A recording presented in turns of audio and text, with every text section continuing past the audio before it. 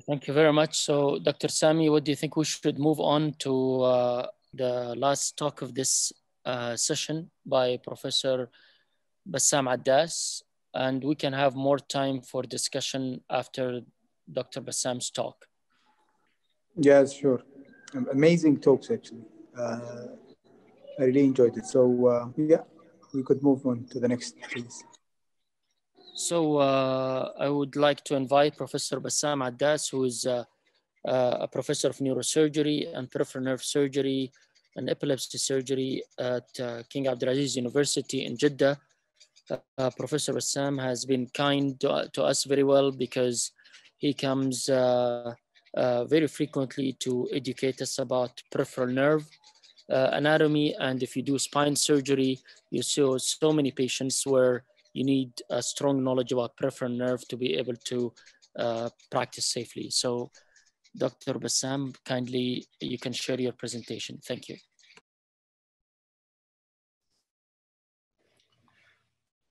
Assalamu alaikum wa rahmatullahi wa barakatuh. Can you see the screen? Yes, we can.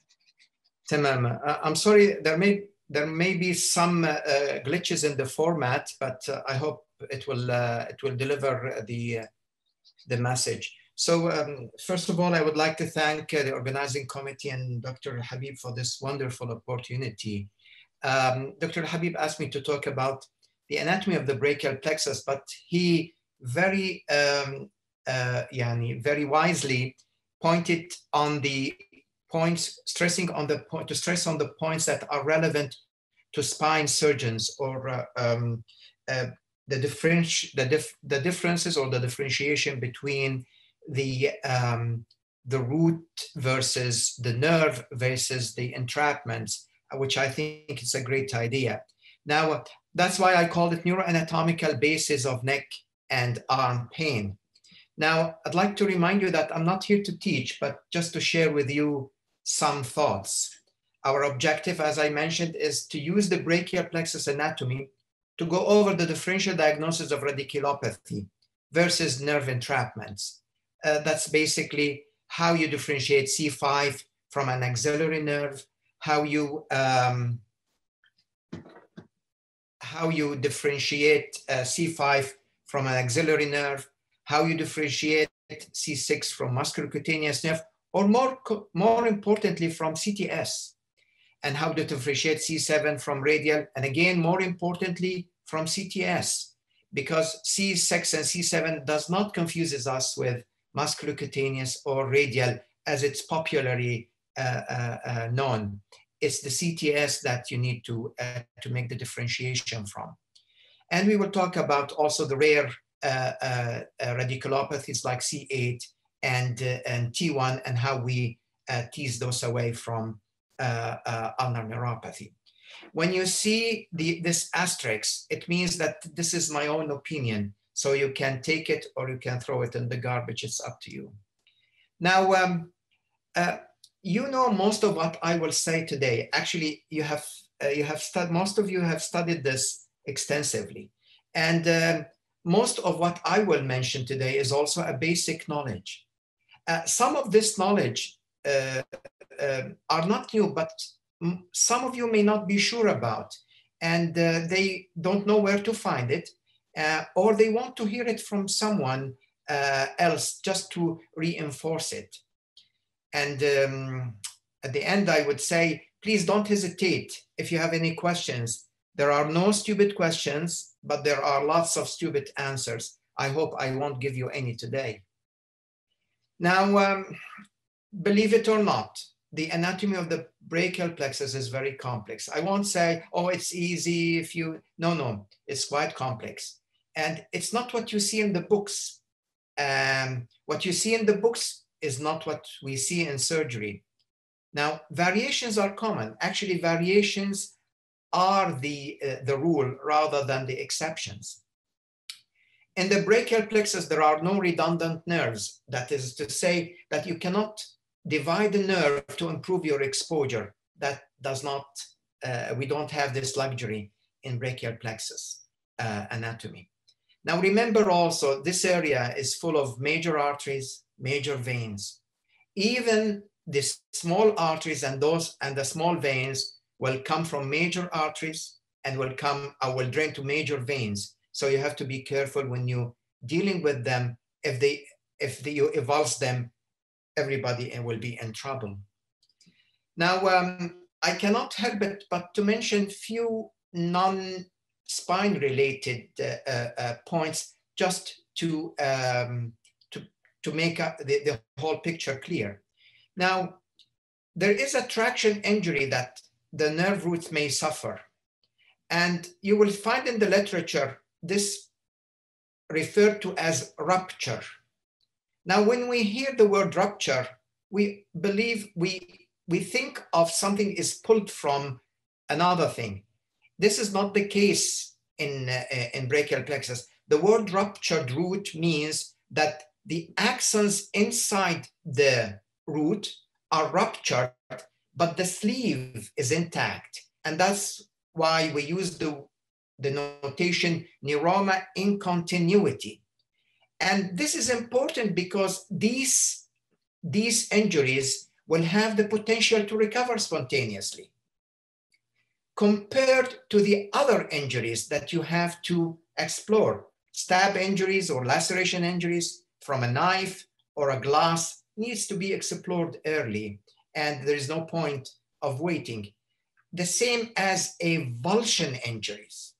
Avulsion is a term that is unique for the roots, and that means that the new roots are pulled out of the spinal cord. And again, those have no chance for spontaneous recovery, and waiting is not a wise thing. Now, let's go over this, and we will go over it when we go over the differential diagnosis. Now, C5 and C6, C7, C8, and T1 forms the brachial plexus. C5 will give some branches, the dorsoscapular nerve that goes to the rhomboids, and it contributes also to the phrenic nerve. C5, 6, and 7 will give you the long thoracic nerve. These nerves are important to differentiate the avulsion injuries from the rupture injuries. Again, avulsion, you need to go in. Rupture, you can wait and give a chance for spontaneous recovery.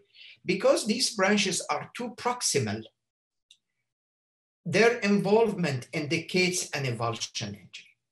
Then C5 and C6 forms the upper trunk, C7 continues as a middle trunk, and C8 and T1 forms the lower trunk or the inferior trunk.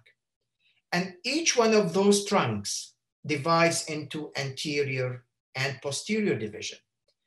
The upper trunk has an important branch called the suprascapular. It goes to the supra and infraspinatus muscles. The middle and the inferior trunks don't have other branches than the divisions. All the divisions are formed behind the clavicle, which is an oblique structure. It's not a straight structure as you all think. And as you know, all the posterior cord, all the posterior divisions forms the posterior cord, and the anterior forms different cords. The anterior continue with the anterior of the middle trunk to form the lateral cord that gives the musculocutaneous and gives the lateral division of the median nerve. The lateral division of the median nerve with the medial division of the median nerve forms the medial nerve. Each one of those divisions carries certain axons. The axons that are carried in the lateral division goes to the pronator teres and goes to the flexor carpi radialis. But the most important that it travels through this division are the sensation to the hand, to the palm. Those 3.5 fingers sensation comes from C7, anterior division, lateral cord, lateral division, median nerve. Most of the muscles, the rest of the muscles of the median nerve comes actually from the medial cord. So all the intrinsics of the hand, the median nerve innervated, the flexor superficialis, the flexor profundus, all these comes from the medial cord. Now, we will leave the rest to the differential diagnosis. But before we leave that, I just want to show you here an important two nerves that are important in the localization and can cause some confusion. These are the medial brachial and the medial antebrachial, or the medial cutaneous nerve of the arm, medial cutaneous nerve of the forearm. Remember, because these are two separate nerves, arises directly from the medial cord and supplies the medial surface of the arm and the forearm. And we'll see why this is important in the differential diagnosis. Now, again, look how beautiful this is, and look how complicated this is. And this is the supraclavicular nerves, infraclavicular, and this is the clavicle in between. It's quite intimidating and can be, and would take time to master. One point I would like to mention, C5 and C6 has a peculiar attachment to the shoot. The shoot is basically the transverse process. And these two roots has a tough, particularly C5, has a tough fibrous attachment that holds C5 into the shoot. And that's why C5 and C6 suffers more rupture injuries compared to the avulsion injuries that C8 and T1 suffers, because C8 and T1 don't have this fibrous attachment. Now, let's try to finish item by item or modality by modality. Sensory examination it can be really difficult, but we are lucky to have what we call the dermatomal maps. So these are maps that were done more than 100 years ago, and that shows every dermatomal distribution. And on the left side, you have the dermatomal distribution, and on the right side, you have the different branches. These different branches are not important for you to know at this level, but the dermatomal are important to memorize. I'm sorry to say yes, to memorize. And even with these dermatomal maps, there are mistakes. So you have to be careful. We all agree that C5 does not extend all the way to the forearm. However, this is the only map I'm aware of that shows both roots and nerves together. Now let's get to some clinical points. C6 is the thumb, C7 is the index and the middle finger, and C8 is the ring and the little finger. When you look at dermatomes, it's different when you look at nerves. Now, although there are no fine easy differentiation between the two, there are two consistent findings here. One is that the ulnar nerve splits the little finger, whereas C8 will include the little and the ring finger. I can tell you that this is very consistent finding, and it's very difficult to find an ulnar nerve injury with loss of sensation in the whole ring finger.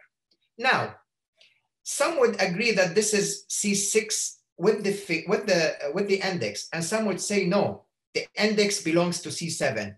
That confusion came simply because we had two dermatomal maps, all dermatomal maps. You can see here that the index is with C6, and in this one, the index is with C7.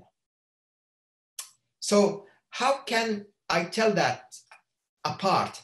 Look, the easiest way, if the middle finger is included with the index, that's C7 radiculopathy. And if the thumb is included with the index finger, that is C6. So it's variable, it can be C6 and C7, and be flexible, don't be rigid. Now, the sensory examination, that's my opinion, is difficult. And all what you need is to ask the patient using one finger, where is the pain or where is the numbness? just one finger, otherwise they will say the whole hand.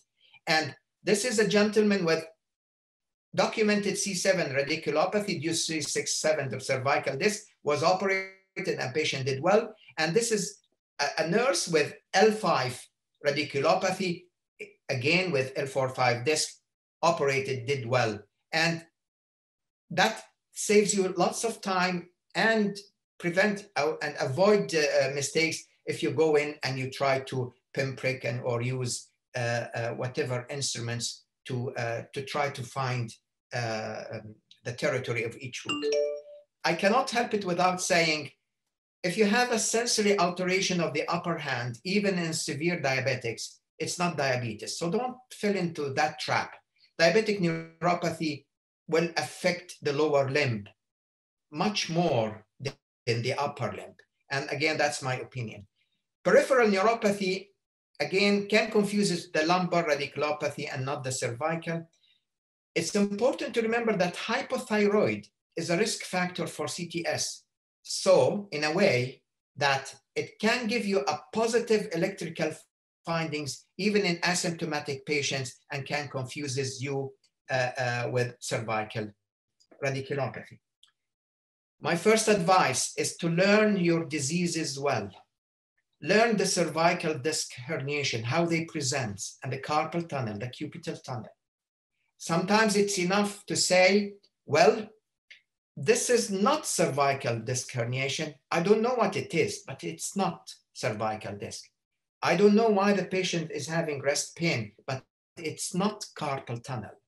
So, and neurosurgeons need to learn a little bit about the other causes of upper limb pain. Rotator cuff pathology is quite common. And maybe if we do statistics, it's more common than the cervical radiculopathy. Decurvian tenosynovitis confuses you sometimes with C6 radiculopathy or sometimes with C7 radiculopathy. Lateral epicondylitis and pain at the thumb, the base of the thumb is more common due to carpometacarpal joint arthritis. That's very common. And other wrist diseases can be useful to know. Remember that C5 and C8 are very rare. Carpal tunnel and cubital tunnel are much more common. Significant weakness or sensory loss are not usually seen in the common radiculopathy like C7 and C6. C7 patients will not have a recognizable or detectable deficit. Maybe a little bit of numbness in the middle finger, but no weakness. Now, weakness can be found in C5 and C8. Luckily, they are rare.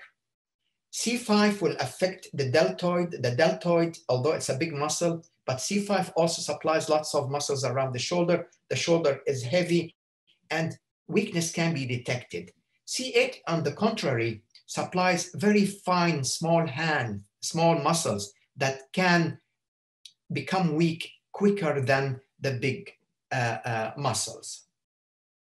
Now, neck pain, as it radiates down to the medial scapular region, can be very tricky to differentiate C5 and 6 and 7, but it helps me to indicate that there is a cervical origin of the pain. So before we lose time, let's see how can we differentiate C5 from axillary nerve. Remember, sensory and reflex examination is not reliable in these cases. There are so many muscles that's supplied by the C5. Rhomboids, suprascapular, flexor carpi radialis, pronator teres with different nerves. But the easiest and the simplest muscle to check is the biceps.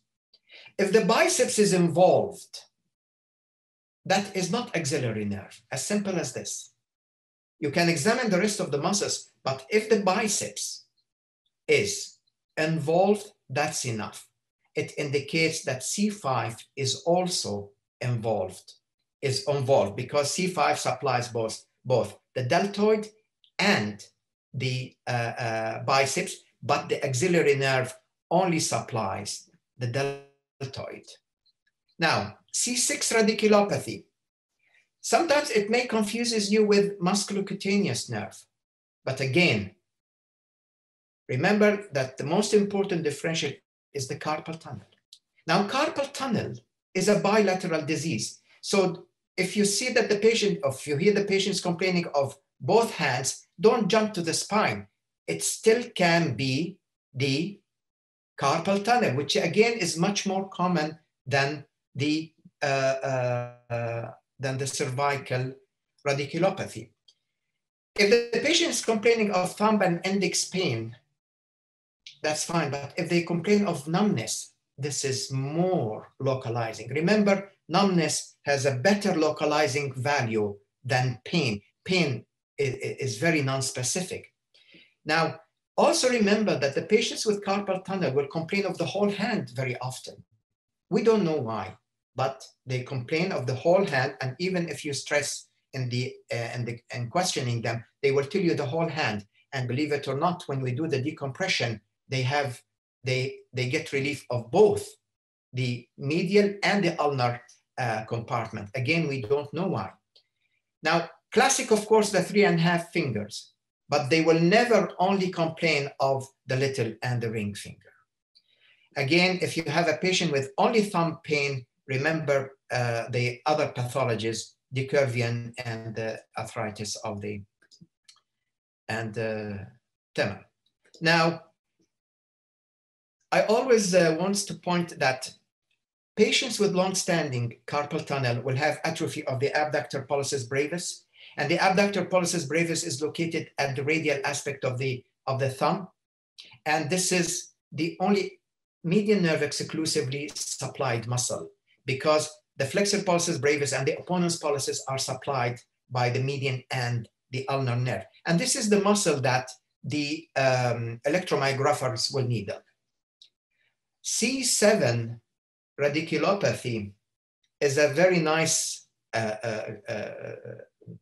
syndrome, actually, because patients don't present with any deficits. If you are lucky, again, they will tell you that they have numbness in this finger. And again, the finger of C7 is the anterior and the posterior, is the volar and the dorsal. The carpal tunnel will involve the volar surface only. So if you have a smart patient, and if you take your time, the patient will tell you that the patient comes from the neck, goes, and they will always point to the dorsum of the forearm. And if you are lucky, they would have numbness in the middle finger. You can see that C7 is redundant because the major contributions to the posterior cord, axillary, and radial nerves comes from the rest of the brachial plexus. And believe it or not, in rare cases, we can cut C7 to use it from the other side to reconstruct the plexus of a severe plexus injury. Now, I agree that sometimes absent triceps reflex can help. Remember, reflexes are only useful when they are absent. C8 is rare. I have seen a couple during my career, probably you've seen more. However, if you look here, C8 and T1 forms the ulnar nerve and forms the medial division of the median nerve. And these two nerves supplies the thenar and the hypothenar muscles. Now, to differentiate between ulnar neuropathy and C8, trust me, if you use this, it's quite useful. And again, patients usually tells you this. This is a gentleman who had cervical myelopathy, which is usually the confusing syndrome. It's not C8 radiculopathy.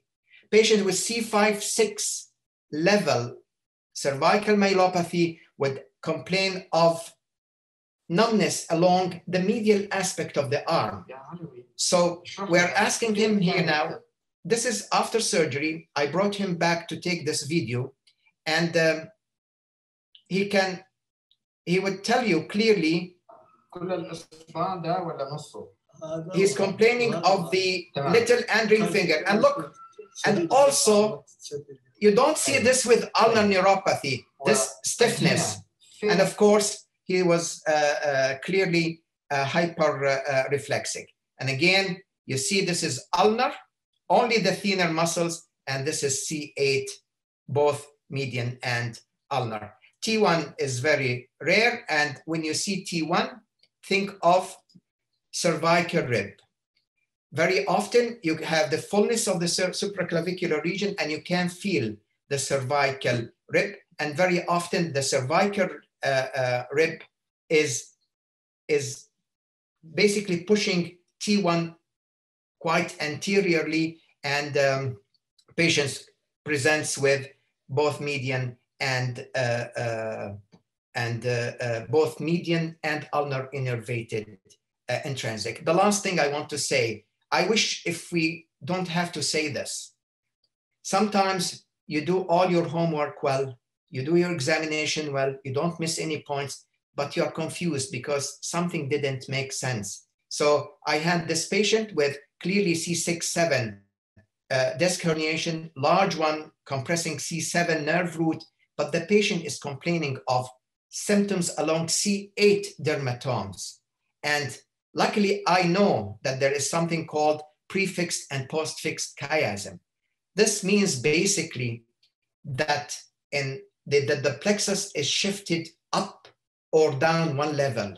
So you compress what looks like C7, it produces C8 clinical picture, or you compress C6 in the prefix and it causes C5 clinical picture. Now, don't take this as an excuse every time you try to twist the neck of the images, but it does exist. And again, when you have no other explanation, of course, that can be the cause. Thank you again for accommodating me, and sorry for going over time. Thank you very much, Professor Addas. This was fantastic, and I would like to entertain questions. We'll start with the questions and answers. Somebody asked, what's avulsion and why we wait for spontaneous recovery? Yeah, so avulsion, we don't wait for spontaneous recovery. Sorry if I misspoken, but rupture, you wait. Because in rupture, you still have the nerve root. In rupture, you still have the nerve root in basically the Schwann cells, the root is in continuity. So the axons may repair themselves. In avulsion, you disconnected the root from the spinal cord. In avulsions and in lacerations, we don't wait. In traction, we wait, giving the chance for spontaneous recovery. If after a period of observation, no spontaneous recovery took place, we go in, because the rupture can be so dense and severe, making it basically as a transection. No axons can go through the fibrous tissue. Thank you. I do have 2 or 3 questions, Dr. Addas. The fibrous attachment at C5-6, the shoot, do these explain the C5 radiculopathy following cervical laminectomy, or at least part of it? Excellent. When I reviewed that topic, I can see that most of the literature, the spine literature, focuses on a compression etiology as the cause of C5. Now, when you do an anterior cervical procedure and you try to restore the lordosis, sometimes that pinches the foramen, the nerve at the foramen. And also, we don't know what in OPLL, why it's more common in OPLL. There is no traction when you perform these surgeries. Correct me if I'm wrong. So this can explain that if the energy or if the mechanism is traction. But it seems like most of the cases of C5 post-spine surgery are due to compression etiology. That's my understanding. Dr. Addas, we are coming to an end. There are questions on the Q&A. Kindly, they are all directed to you. Can you, because we're gonna have to go into break now for 20 minutes. Can you go into the Q&A? You might want to answer them one by one. There are only three or four, actually five. There's a lot of interest in your talk. Can you go on the Q&A and answer them? I will. Thank you very much. Thank you very much.